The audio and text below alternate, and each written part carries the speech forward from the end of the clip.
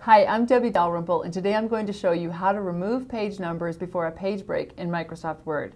You may have a document that has existing page numbers in it that you'd like to remove.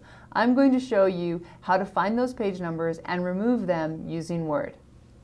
In this document, let's scroll down and find the first page number. This page number appears right before the page break. We'd like to delete this page number, so we'll simply double-click where we see the page number. Page numbers exist within headers and/or footers in Microsoft Word. This page number is in our footer, so we'll go ahead and select the page number and press the delete key. Simply deleting the page number from the footer removes it from the document. Once you've deleted the page number, you can then click the Close Header and Footer button to return to your document, and your page number has been removed. So that's how you can remove a page number before the page break in Microsoft Word.